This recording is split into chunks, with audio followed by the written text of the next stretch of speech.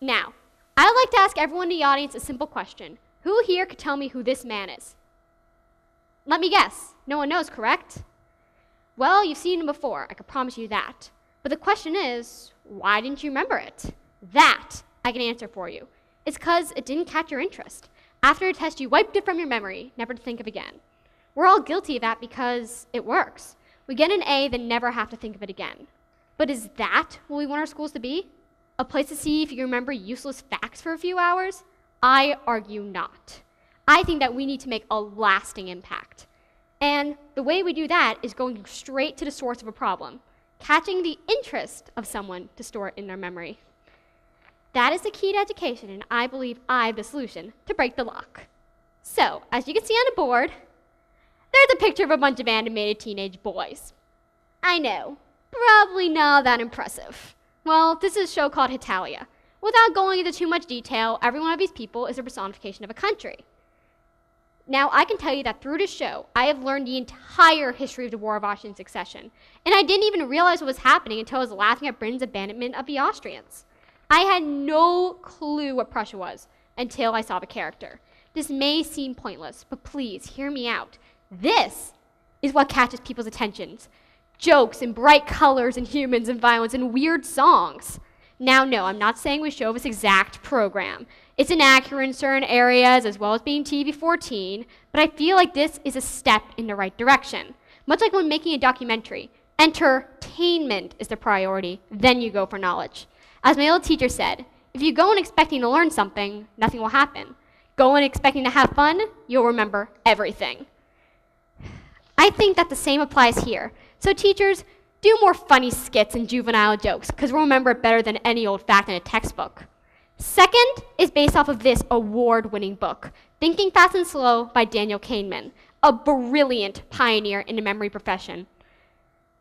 In this book, the author explains in great detail how memory works and what we can do to improve it. And I think that we, as a community, should begin to use some of his recommendations stated in the program, such as the theory that he explained that if you show something once without the context and once with the context, people remember it better. For example, let's say we need to remember who Jerry Handler is. So, what we do is mention Jerry's name earlier in the book, just his name, maybe his age, nothing else.